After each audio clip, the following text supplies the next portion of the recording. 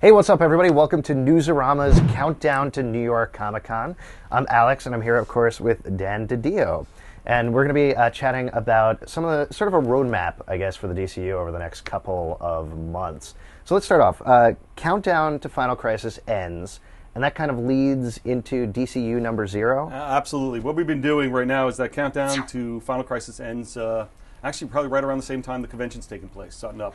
And then we go into DC Universe Zero, which we're actually giving a little bit of a preview in the convention booklet too, so everybody gets a little taste of that. This book really is going to give everybody a snapshot or a sightings of important things that are going to be happening throughout the DC Universe throughout the year. So big events leading into some of the Final Crisis books and some of the Final Crisis tie-in books, but more importantly, things that lead into Batman and Wonder Woman and so many of our big series. Cool. So this is, would you say DCU Zero is a good place to start? Absolutely. I mean, that's one of the reasons why we're putting it out. We're lucky. Timing is everything. The great thing about it is that DC Universe Zero comes out on April 30th. It's such a primer that we feel for the DC Universe that we've decided to put it out as a 50-cent comic and using our top talent. We've got George Perez in there. We've got Philip Tan. It's written by Jeff Johns, Grant Morrison. It's one of our bigger series, bigger books. And what's great about this is it comes out on that Wednesday, April 30th, and that weekend's free comic book day. So not only is it a 50-cent book that everybody can get hold of, the traditional fans coming in the comics on the Wednesday, but hopefully new fans coming in on the weekend with free comic book day can grab a 50-cent comic then too. That kind of leads into a month later, May 28th is Final Crisis, Absolutely. Right? And so give me... There's a pitch line for Final Crisis, right? Yes. Final Crisis is, simply put, it's the day that evil won. It's an interesting time for us with Final Crisis. Everybody's always asking me, why is this final? What is this different than the other Crisis? Is it really final? And the answer to that, yes, it is the Final Crisis, hopefully. But more importantly, it's our big story. It culminates what I consider the trilogy of Crisis series that we've told. We examined the personal crisis with identity crisis, what characters had to go through in their own personal lives are at stake, and what choices they had to make in being a hero. Then we pushed Infinite Crisis, which is the idea of so many things happening all at the same time. They're being faced overwhelming odds. How do they overcome overwhelming odds to be the hero? Now we're in a new phase. In this phase, what happens when evil wins and the heroes lose? How are you still a hero? How can you still be a hero? What do you have to overcome? And is the fight worth it to continue on, even though you're against odds and you've already lost? In terms of the schedule, that it's 7 issues, right? Correct.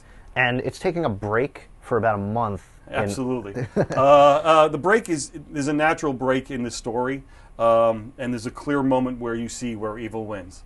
And we want to take a 1 month off to let that really sink in with the readers and people wondering what might be coming next. We have a number of tie-ins that really help expand on the story of Final Crisis.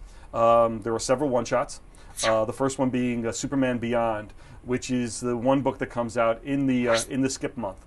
Which is a book basically where Superman is out recruiting in the multiverse, might be a nice way to put it. And it's also a book that, because of the size and scope of the matter, we're actually going to be doing in 3D. So it adds a little more fun to the book. Also, we have 2 other books that are coming out, 2 one-shots, one called Final Crisis Submit, and then the other one is called Final Crisis Resist. And I think the titles speak for themselves. I don't think I have to explain anything else, other than the fact that we have some of our key talent on it with Grant Morrison and Jeff Johns writing on some of these one-shots.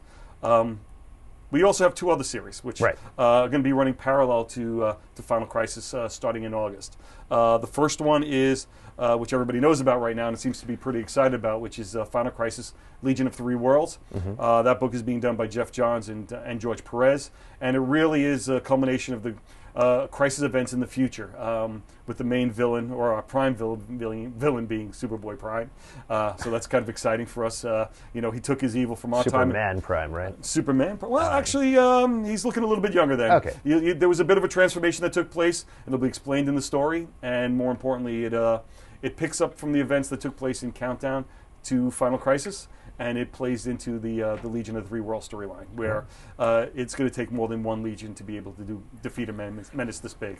And how many issues is it running? That's 5 issues. 5 issues. And there's another miniseries that's coming out, which is Final Crisis Revelation. Absolutely. The other one is called Final Crisis Revelation, and this actually takes place in the streets of the Earth while Final Crisis is going on.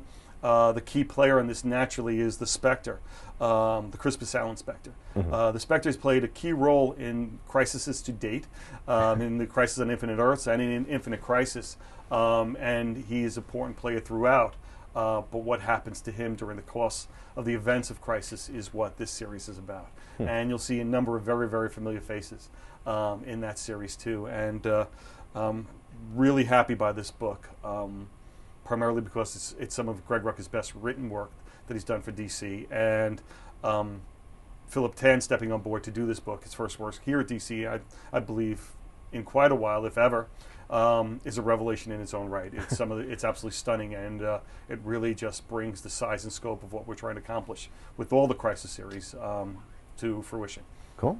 So that's sort of a roadmap of what's going on over the next couple of months, and stay tuned to Newsarama for plenty more as we do our countdown to New York Comic Con.